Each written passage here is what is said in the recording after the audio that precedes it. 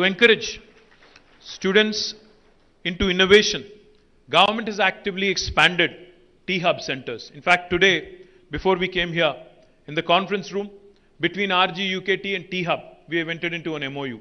Oka MOU enter ayyamu. Oka T-Hub center kuda ikkada establish chestamani cheppamu.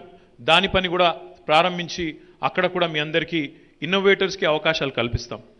As you all know, T-Hub has evolved into a beacon of light for young graduates looking to explore available opportunities and prove their mettle as entrepreneurs. T-Hub పెట్టినప్పుడు చాలామంది చాలా మాటలు అన్నారు.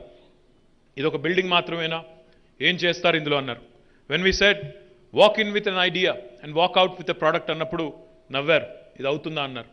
కానీ మొన్న November 18 నాడు భారతదేశంలోనే మొట్టమొదటి private space tech company sky route అనే కంపెనీ తన మొట్టమొదటి ప్రయత్నంలో స్పేస్లోకి ఏదైతే రాకెట్ లాంచ్ చేసిందో ఆ కంపెనీ ఇన్క్యుబేట్ అయింది T-Hubలో అని చెప్పడానికి మనందరం కూడా గర్వపడవచ్చు. ఇది భారతదేశంలోనే మొట్టమొదటి ప్రైవేట్ స్పేస్ టెక్ కంపెనీ, అది కూడా మన హైదరాబాద్లోంచి మన T-Hubలోంచి రావడం అనేది మనందరికీ గర్వకారణం. అదేవిధంగా రెండవ కంపెనీ నవంబర్ 18 నాడు రాకెట్లు పంపింది స్కై రూట్. దాని తర్వాత 3-4 రోజులకే మరొక హైదరాబాద్ కంపెనీ, అది కూడా T-Hub నుంచి వచ్చింది, ధృవ స్పేస్ అనే కంపెనీ. వాళ్ళు థైబాల్ట్ మిషన్ కింద శాటిలైట్స్ పంపించారు, ఒక ప్రైవేట్ కంపెనీ. వాళ్ళు కూడా మొట్టమొదటి ప్రయత్నంలో వాళ్ళు కూడా సఫలమయ్యారు. అదేవిధంగా మరొక కంపెనీ ఖేతి అనే ఒక కంపెనీ, ఒక అగ్రి స్టార్టప్. వాళ్ళు మొట్టమొదటి భారతదేశం నుంచి వాళ్ళు కూడా మళ్ళీ మన T-Hub స్టార్టపే, వాళ్ళు కూడా మన rich startup research and innovation circle of Hyderabad అని మరొక ఎంటిటీ ఉంది, అక్కడి నుంచి వచ్చిన స్టార్టప్.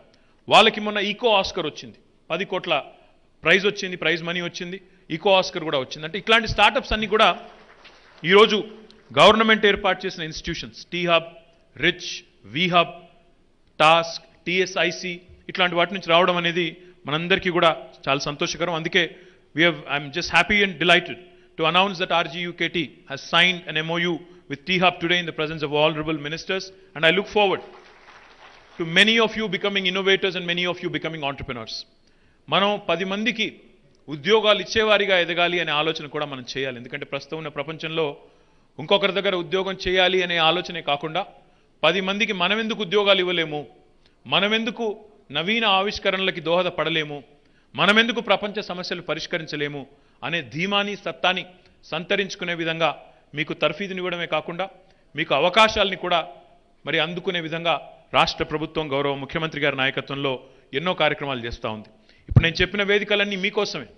T-Hub కానీ, V-Hub కానీ, టాస్క్ కానీ, రిచ్ కానీ, ఇవన్నీ మీకోసం ఏర్పాటు చేసిన అవెన్యూస్. సత్తా ఉన్నవాళ్ళు, ఐడియా ఉన్నవాళ్ళు, you can come to us, you can approach us, and you can, like I said, you can walk out with a product, walk in with an idea and walk out with a product. ఐడియాలో దమ్ముంటే, మన తెలివితేటల మీద, మేధస్సు మీద విశ్వాసం ఉంటే ఎంత దాకానైనా పోవచ్చు అని చూస్తూ ఉంటే చుట్టూ ప్రపంచంలో ఎన్నో ఉదంతాలు, ఎన్నో ఉదాహరణలు ఉన్నాయి. దాన్ని అందిపుచ్చుకునే అవకాశాలు ఈరోజు కల్పించడమే ప్రభుత్వం చేయాల్సిన పని. Government's role is to play the role of an enabler, and that's exactly what Government of Telangana is doing under the leadership of our Honorable Chief Minister Shri KTR garu. In association with T-Hub and T-Works, RGUKT will be encouraged to offer courses in innovation and entrepreneurship, artificial intelligence, machine learning, అదేవిధంగా data analytics, aerospace, smart materials, electric vehicles, clean energy and holography as a minor course or diploma course in order to be industry ready. I suggest that the universities think of designing courses such that ECE branch students attend courses in computer science and vice versa, so that opportunities also get multiplied. I request Professor Venkatramana garu, Vice Chancellor of RGUKT Basara and Vice Chairman of Telangana State Council for Higher Education to initiate such courses at RGUKT beginning next academic year. దయచేసి ఈ కోర్సుల్ని ప్రారంభించండి వెంకటరమణ గారు, ఇక్కడే RGUKT నుంచే ప్రారంభించండి. ప్రారంభించినట్టయితే మీరు ఇక్కడ అంకురార్పణ చేస్తే తప్పకుండా మంత్రి గారి నేతృత్వంలో రాష్ట్ర వ్యాప్తంగా కూడా విస్తరించి ఈ పిల్లలు మిగతా వారందరికీ కూడా దిక్సూచిగా నిలబడే అవకాశం ఉంటుంది. కాబట్టి వెంటనే ప్రారంభించాలని చెప్పి కూడా హృదయపూర్వకంగా మిమ్మల్ని కోరుతా ఉన్నాను. I encourage you to create such courses in collaboration with T-Hub, Task, IIIT, IIT and foreign institutions. If necessary, our office will work with embassies around the world to establish link with renowned universities.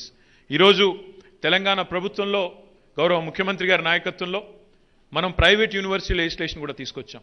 తద్వారా ఈరోజు ప్రపంచవ్యాప్తంగా ఉండే ప్రముఖ యూనివర్సిటీలు కూడా తెలంగాణలోని విద్యా సంస్థలతో కొలాబరేట్ చేసేదానికి అవకాశం ఉంది.